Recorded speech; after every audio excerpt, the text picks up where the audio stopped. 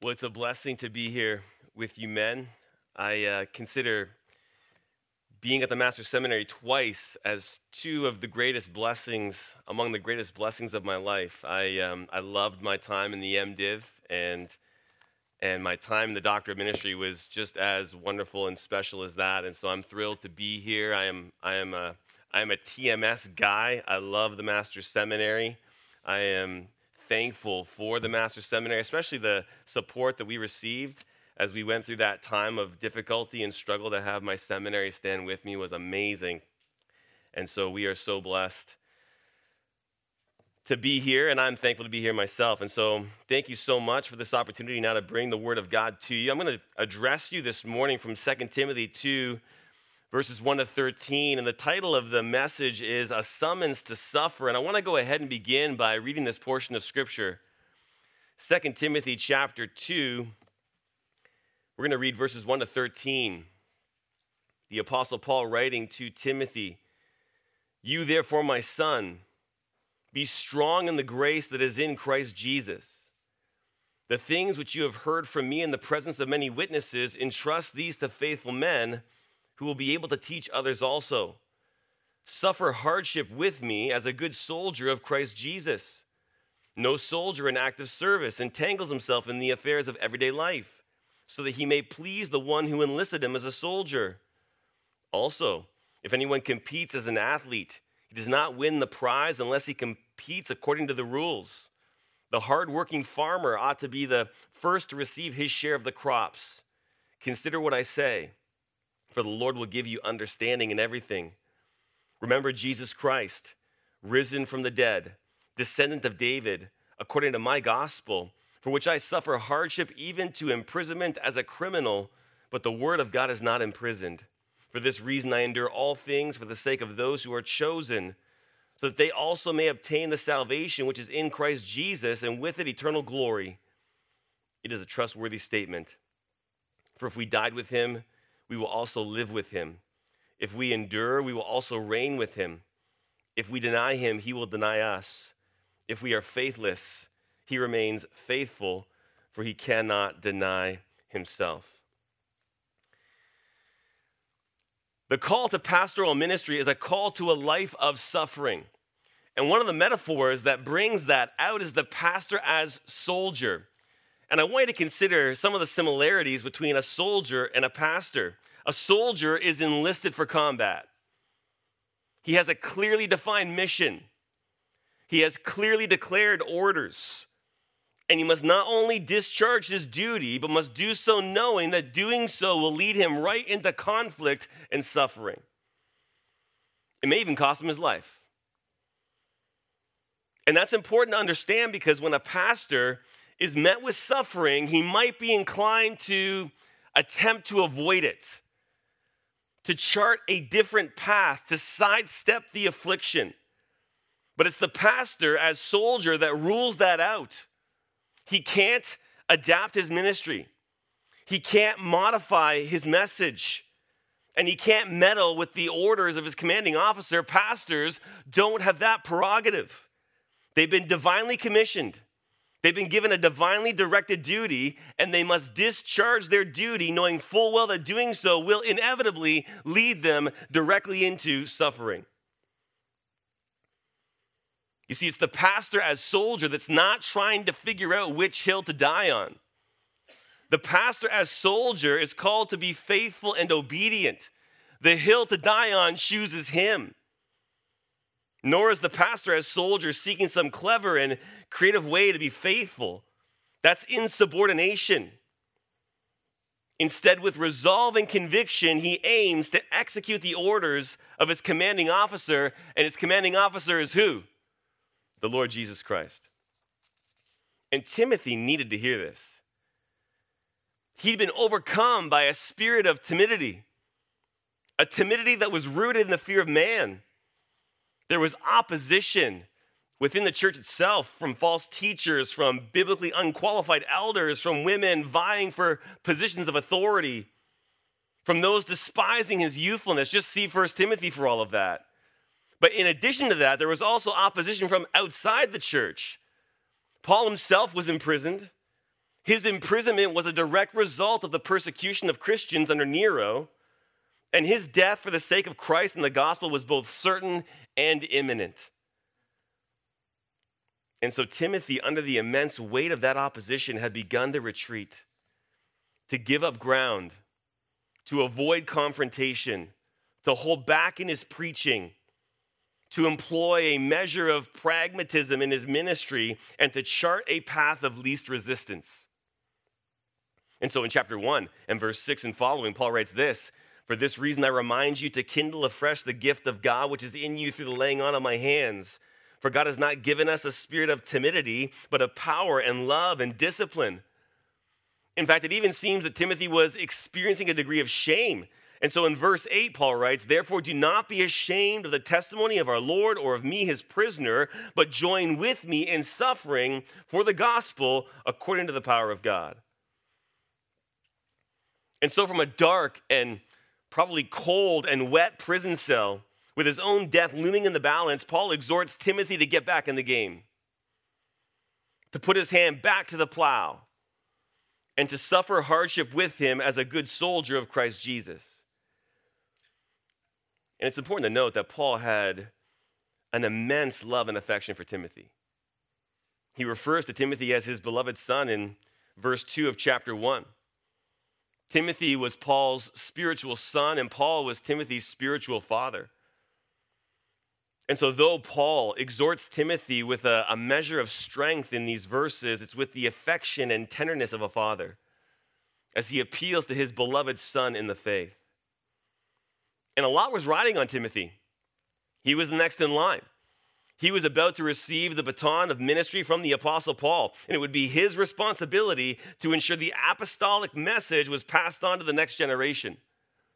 And so he needed to heed this. And really, it needs to be heeded again. Because it would seem, at least to me, that many pastors are struggling with the same spirit of timidity, an unwillingness to suffer, a lack of biblical conviction, and even a measure of shame around the truth. And if it's not timidity, it's arrogance. As pastors court the esteem of the culture and unwittingly shun their Lord and Master. And you guys need to hear this. You guys are on deck. You guys are the next in line. You're preparing for that day when you will step into ministry. And so as you train here at the Master's Seminary and as you get ready to go into ministry, even as the culture all around us is growing more and more hostile to Christ, this needs to set the expectation. There's a preparation that takes place in seminary, not just in the study and the training that goes on here, but even in preparing your heart for what's before you.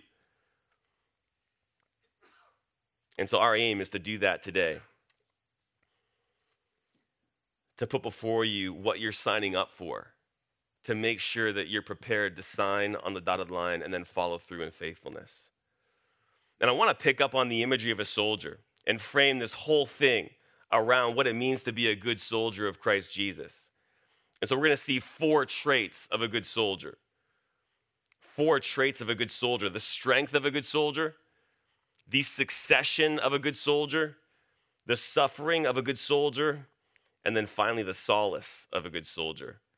All so that we might set the right expectation and ensure that you are preparing your mind and your heart and your families for a life of suffering. Note first the strength of a good soldier. The strength of a good soldier. Verse 1, "You therefore, my son, be strong in the grace that is in Christ Jesus." Timothy needed to be strong. A good soldier must be strong. And yet the strength that he needs doesn't come from within himself. This is a strength that comes to him as he's acted upon by another. Timothy was to be strong by a gracious, enabling power that would come to him, and the source of that power is Christ. And so though Timothy didn't possess this grace, He bore the responsibility to be on the receiving end of it. He couldn't generate it on his own.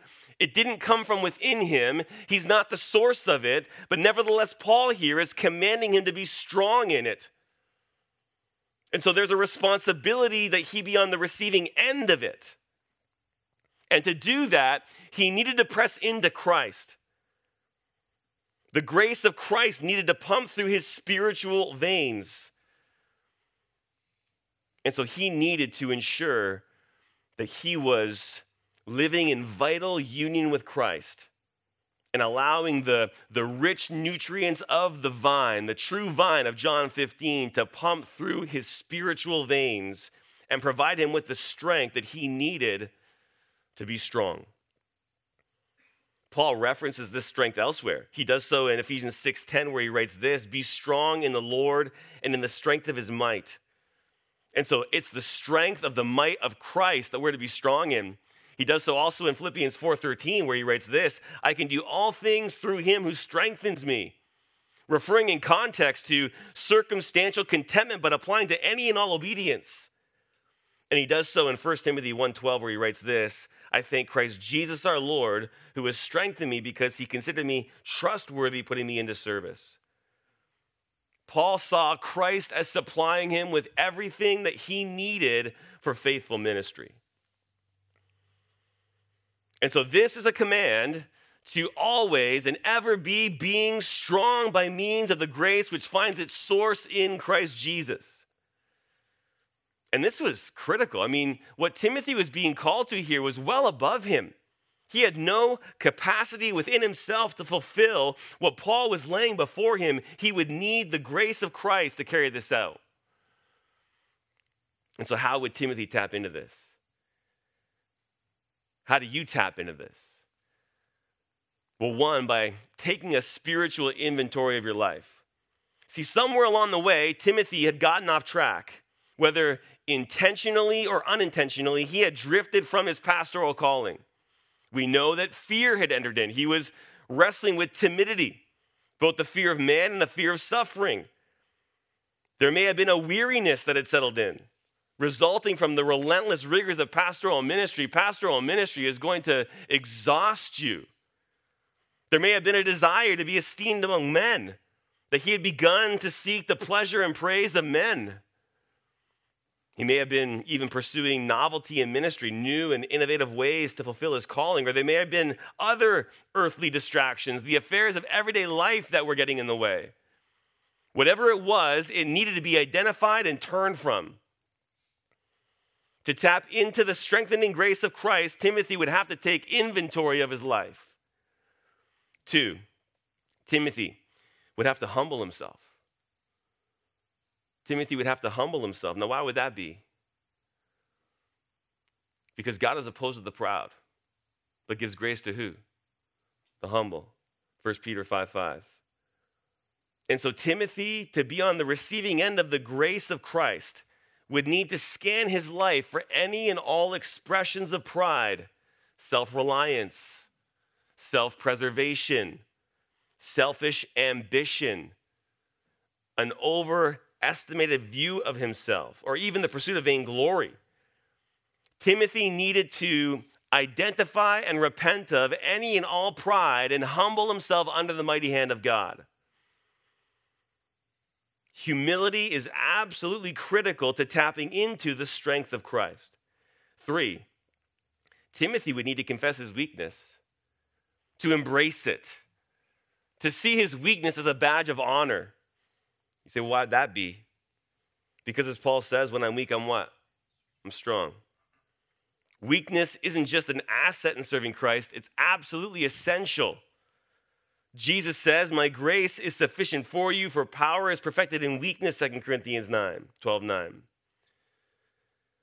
And so weakness becomes a matter of boasting, which is why in the same verse, Paul goes on to say, most gladly, therefore, I will rather boast about my weaknesses so that the power of Christ may dwell in me.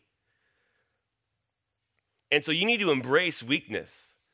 When you have an opportunity before you and you know that it's beyond you, praise God. That's exactly where you need to be, because there's a power that you need from him. And you can only really be on the receiving end of that power in a recognition of your weakness. Anytime you see strength in a man's ministry, it is the strength of Christ. All that we bring to the table is fear, trembling, and weakness. And really, if that were not so, then that would mean that the man is doing his ministry in the flesh. And that is a horrifying thought.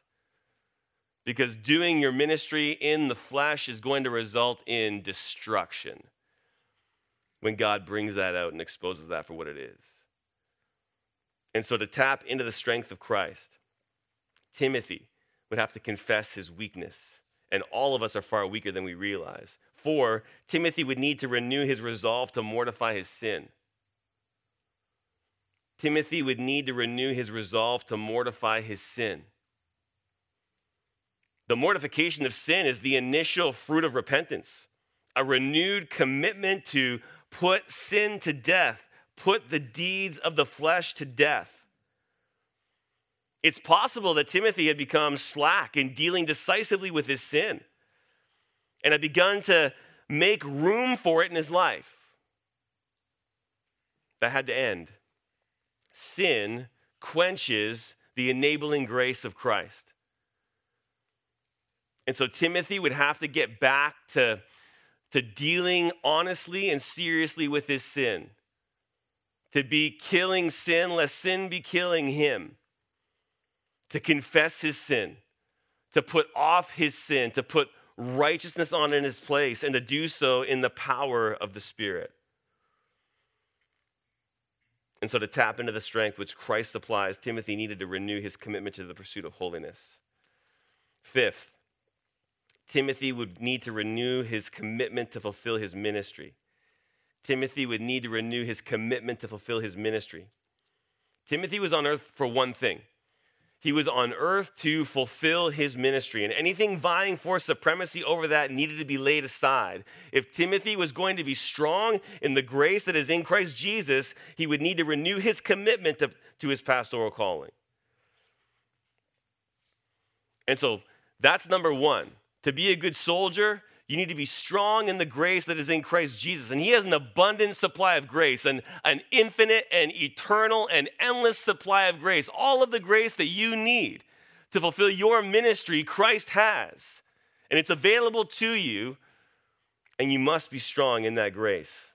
2nd, the succession of a good soldier. The succession of a good soldier. Look at verse 2. The things which you have heard from me in the presence of many witnesses, entrust these to faithful men who will be able to teach others also. Timothy had been entrusted with a deposit of truth. In fact, Paul exhorts Timothy to guard that deposit a few verses earlier, chapter 1 and verse 14, guard through the Holy Spirit who dwells in us the treasure which has been entrusted to you. It consisted of that which Timothy had heard from Paul, namely the gospel and the truth of the word of God in general. And it was that which Timothy, what he had heard Paul preach and teach in the presence of many witnesses, that was this deposit he had received, referring to Paul's public preaching ministry. And really, you should look at your time here at the Master's Seminary as that. You are being given a deposit of truth, and you are to guard that deposit, to protect that deposit, to be faithful to that deposit of truth. And I can tell you that I see my ministry in that way.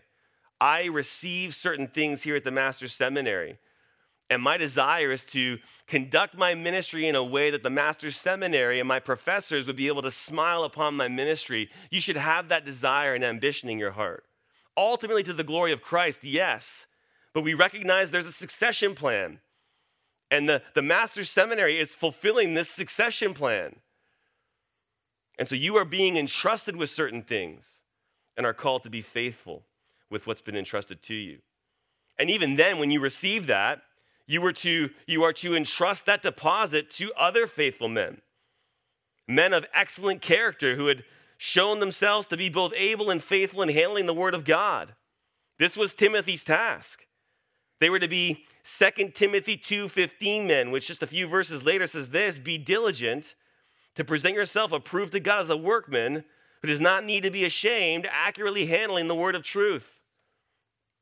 And then, so Paul to Timothy, Timothy to other faithful men, and then they in turn were to teach others also. And so you have 4 levels of succession here. From Paul to Timothy, from Timothy to faithful men, and then from them to other faithful men. And really, when you sum that up, Timothy was responsible to train up biblically qualified elders. Men who had been called, possessing an insatiable desire for the work of the ministry. I mean, that's the critical feature. When you're looking at men who are called, the qualifications absolutely of moral character, they got to be in place. And the ability to teach, absolutely. But you want genuine calling, an insatiable desire, even among your non-staff elders, to do the work of the ministry. 1 Timothy 3:1, if any man aspires to the office of overseer, it is a fine work he desires to do. There should be a desire to do a work and the aspiration to equip oneself to get there. And yes, men who are above reproach, 1 Timothy 3:2, and men who are able to both teach sound doctrine and refute those who contradict, Titus 1:9. Now, a lot can be said about this and the importance of training men, but let me just accentuate one feature. The most critical ingredient in training up men is a strong pulpit ministry. And if you wanted an illustration of that, just consider the pulpit ministry of John MacArthur. Now, I realize in using his example that we're going to the sky here, but nevertheless, it's from this pulpit here in this chapel that worship center came into existence, that the Master's Seminary is here on this campus, and that the gospel is going around the world through his preaching ministry. And so it's preaching, that's the primary means, the primary ordinary means by which the church is built up to all maturity. And so though every ministry of the word is important, it's the preaching of God's word that's preeminent. And it's the preaching of God's word that feeds and fuels every other ministry of the word. And really, it's not that hard to demonstrate even just by looking at the church today. How strong is the church of Christ today? It's pretty weak. How strong are the pulpits? They're pretty weak. Weak pulpit, weak church.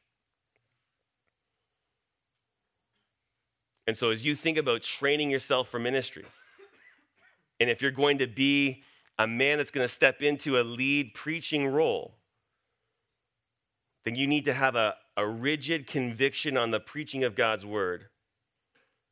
That you would preach it in season and out.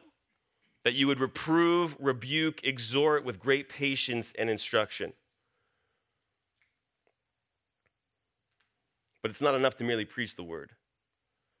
From there, Timothy must ensure the word of God is applied and implemented in every aspect of the life of the church. To just preach the word and not ensure the word of God is governing the entire life of the church is going to undermine the preaching of the word. There needs to be a correlation between the preached word and the life of the church. And so the word of God must govern every aspect of the life of the church, its worship, its ministries, its fellowship, everything. Now, having said that, it's got to be a gracious implementation. And I can just think of my own experience in the church that I'm in now. It was a solid church plant. And so a lot was already in place, but there were some things that needed some sharpening.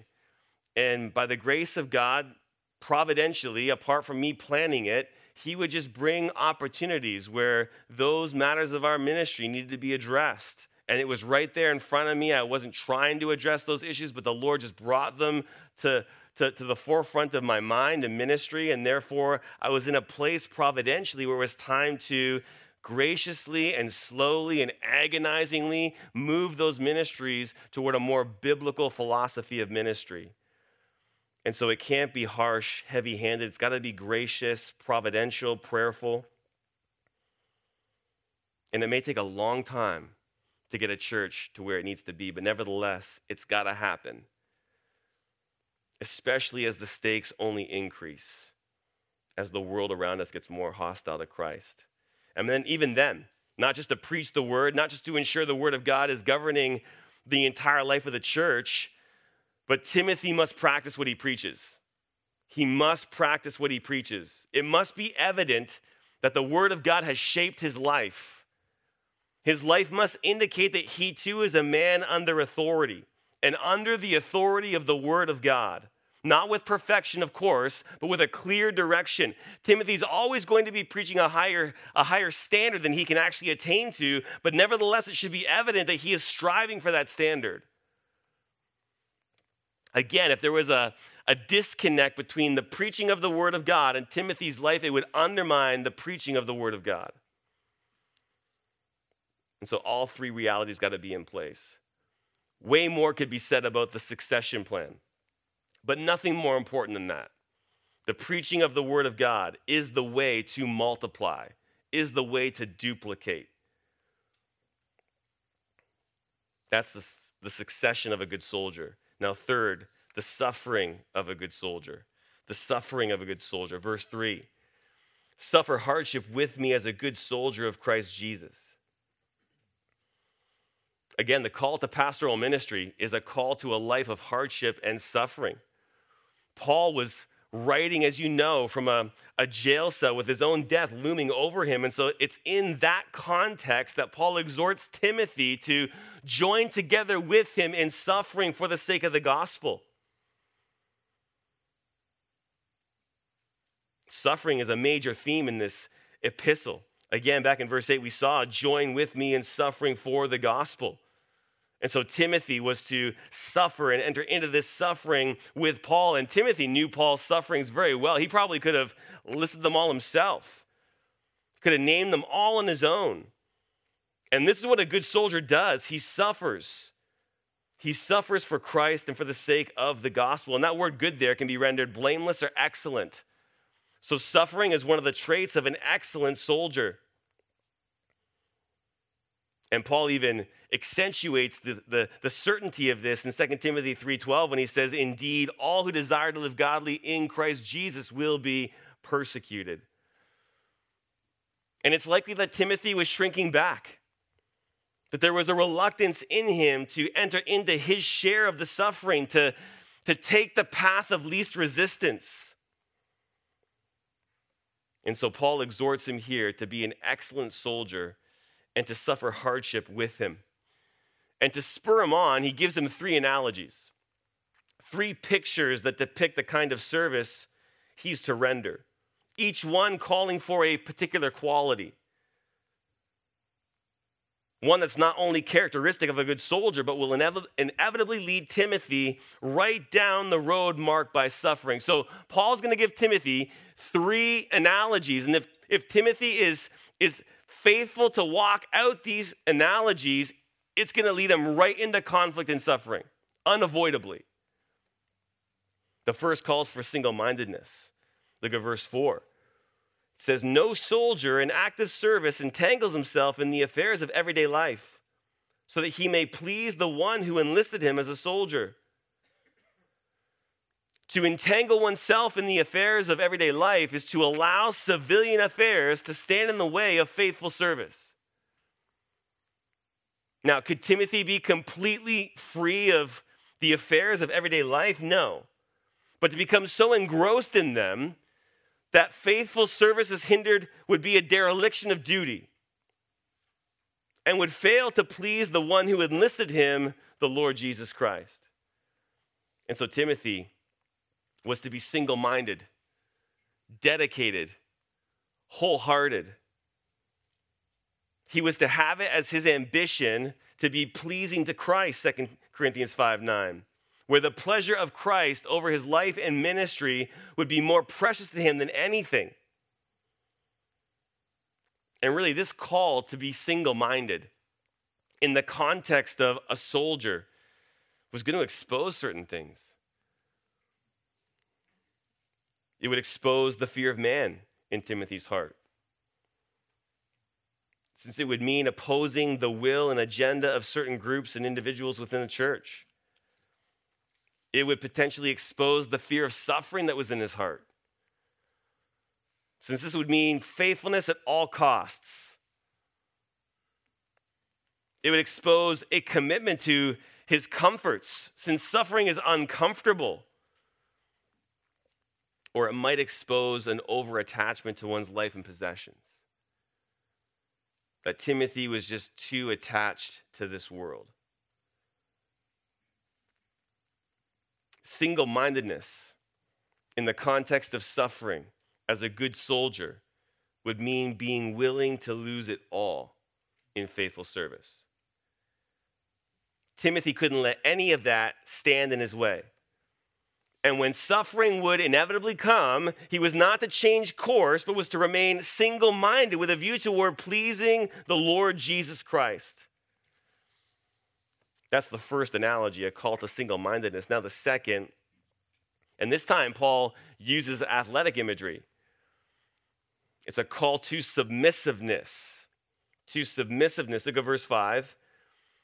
It says, also, if anyone competes as an athlete, he does not win the prize unless he competes according to the rules. Not only did competition demand training a certain way, there were specific requirements that had to be met to even qualify for the competition. And then once in the competition, one had to play according to the rules. And that word there, rules, can be rendered lawfully. You must compete lawfully.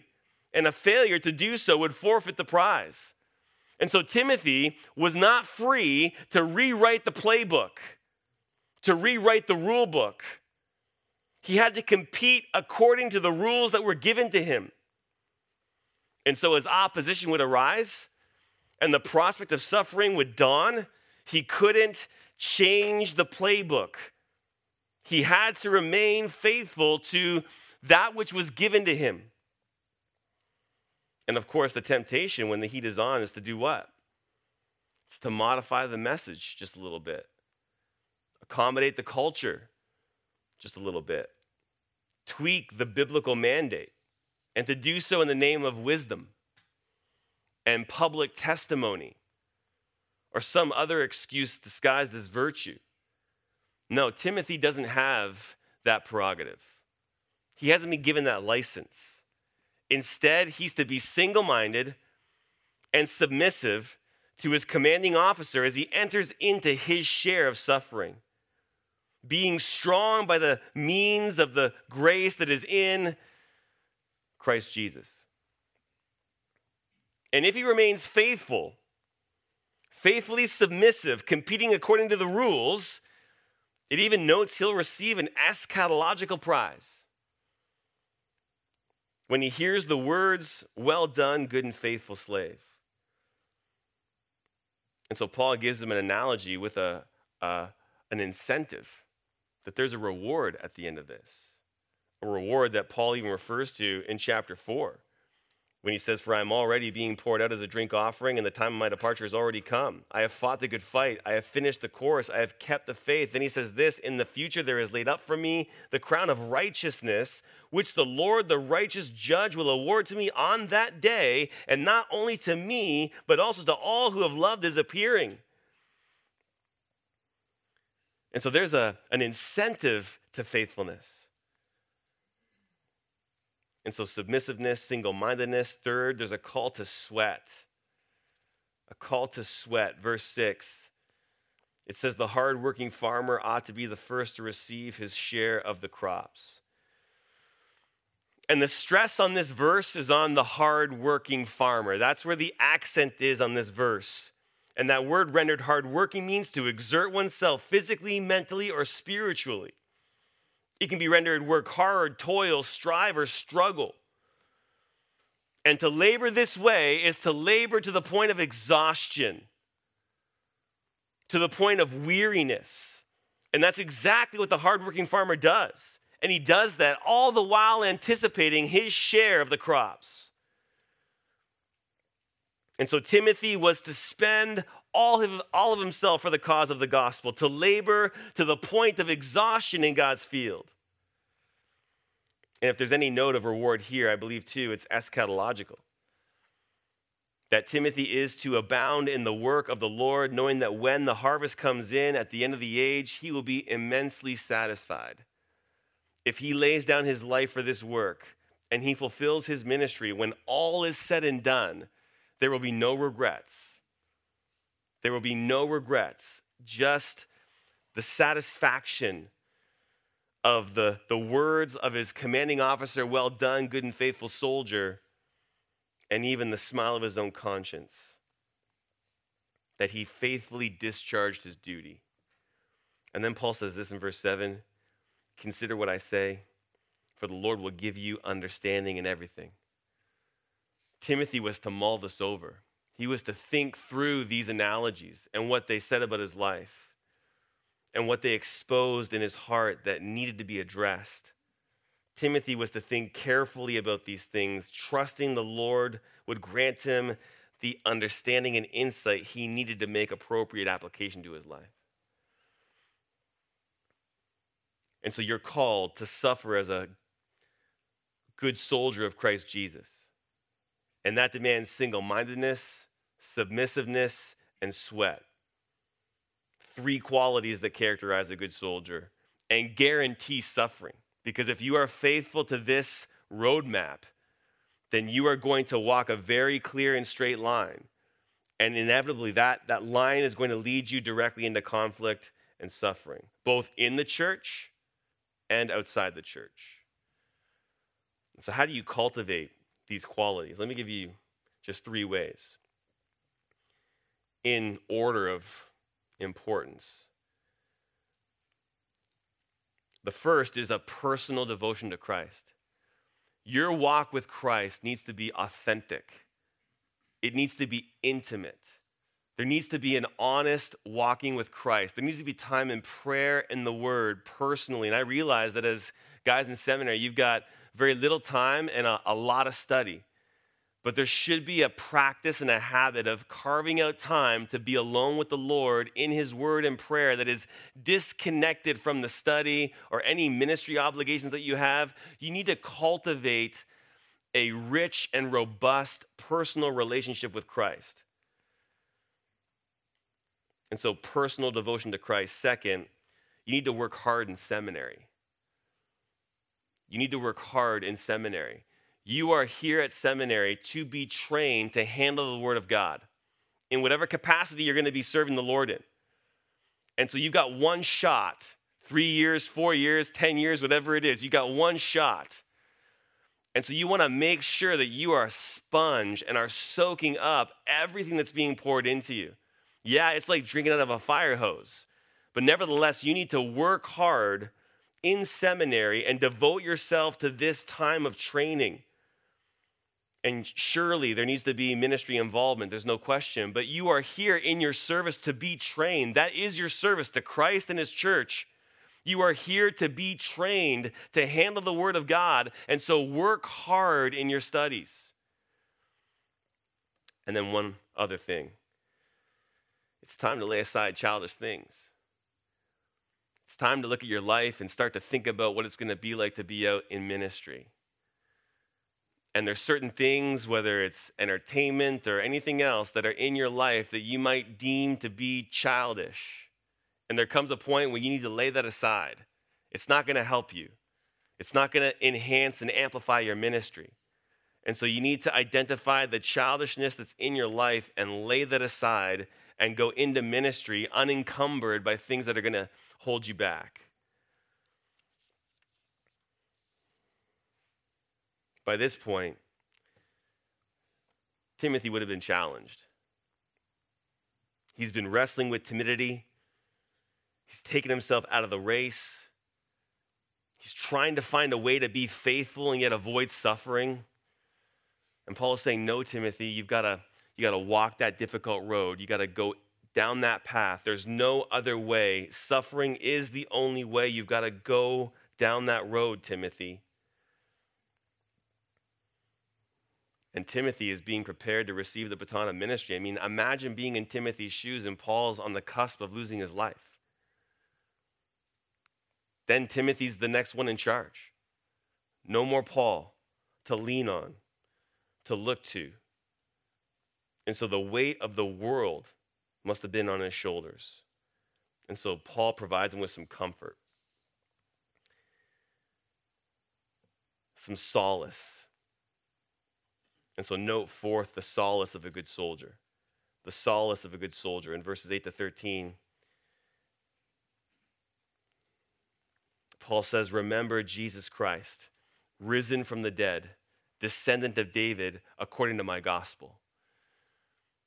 And so Paul points him to Christ, the one who died in his obedience to the Father, the one who suffered under the wrath of God upon the cross, died, went into the grave, and rose on the third day. Paul is pointing Timothy to the Lord Jesus Christ. Jesus is the forerunner for suffering. He's already blazed the trail. Paul's just following in his footsteps.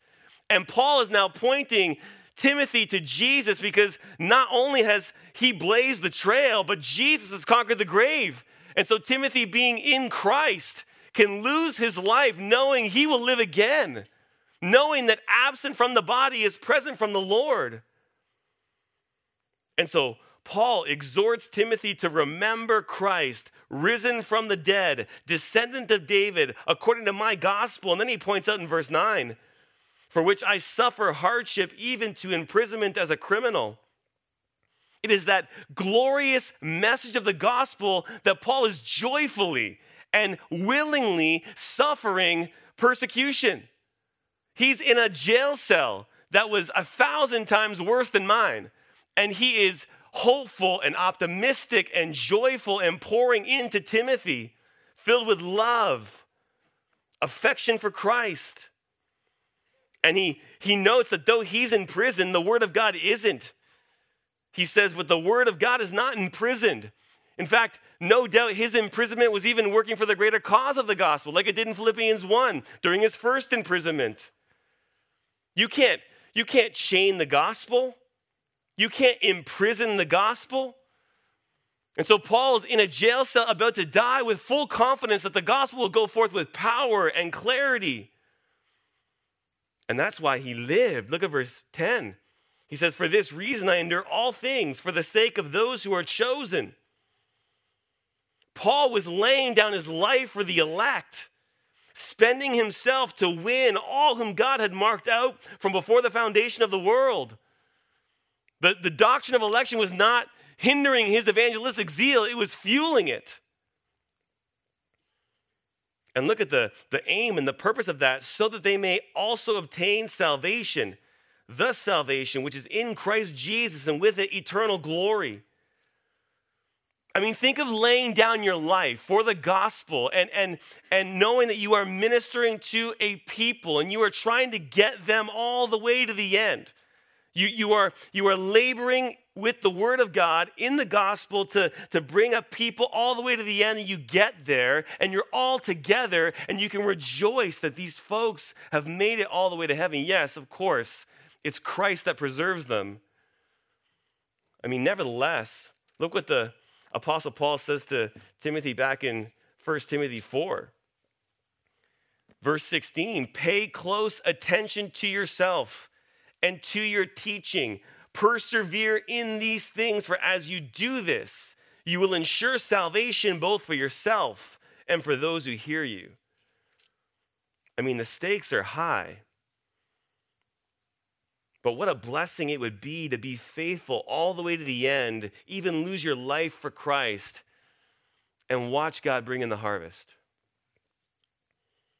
And then Paul closes with this trustworthy statement. Verse 11, he says, for if we died with him, we will also live with him. Our union with Christ is undergirding that. We died with Christ and were raised unto newness of life. If we died with him, we will also live with him, both now in newness of life and later in the resurrection. He says in verse 12, if we endure, we also will reign with him. That's pointing to a future reign, future tense. We are not presently reigning with Christ now, though he is seated far above all rule and authority in the heavens, but we will. If we endure, we will reign with him when he comes in his kingdom. And when he reigns from and over the earth, at that time we will reign with Christ. He says, if we deny him, he also will deny us. And that denial there is not like Peter in that moment of weakness where he denied the Lord 3 times. No, this is a settled denial. If we deny Christ, he will deny us at his coming. And then verse 13, he says, if we are faithless, he remains faithful, for he cannot deny himself. Even in our moments of weakness, even where Timothy may be having a somewhat faithless moment, Christ remains faithful because he cannot deny himself. And if you are in Christ, then you are a member of his body. And so Paul comforts Timothy as he calls him to this path of suffering, to put wind in his sail, to look beyond the circumstances, beyond the suffering, beyond this life to the life to come, when everything's in and all strife has ceased.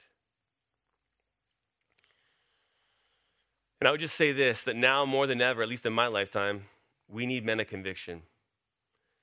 We need men who are going to be good soldiers of Christ Jesus, who are going to be strong in the grace that is in Christ Jesus, who are going to be faithful to provide a succession plan where they are pouring into other godly men and raising up other godly soldiers, men who are willing to suffer for the cause of Christ, and men who truly find solace in that which one ought to find solace in, the very message of the gospel itself. And so the question is this, are you ready to suffer? I mean, as you look at where you are right now, and I wouldn't have had this on my mind per se when I was in your seat over 10 years ago, are you ready to suffer? If you aren't, then you're in the wrong place. You're signing up for the wrong vocation.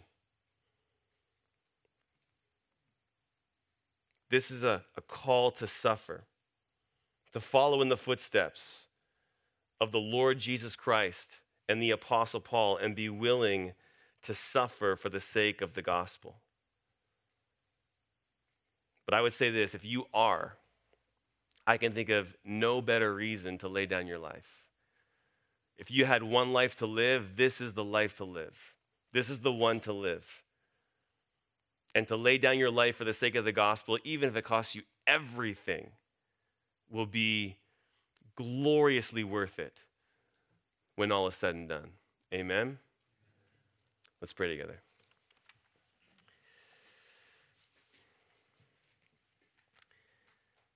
Well, Father, it's a blessing for me to be here in this room with these men, knowing that I was in their seat not that long ago.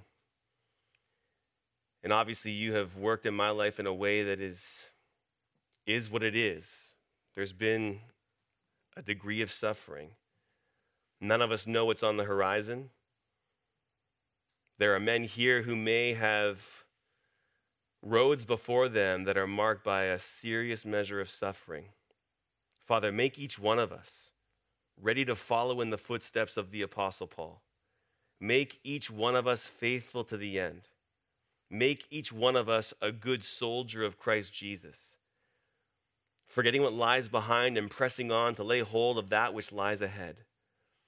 Father, be glorified in our lives, we pray, and I would even pray specifically that you would raise up men from this group right here to do phenomenal work for your kingdom. Do that, Lord, we pray. In Christ's name, amen.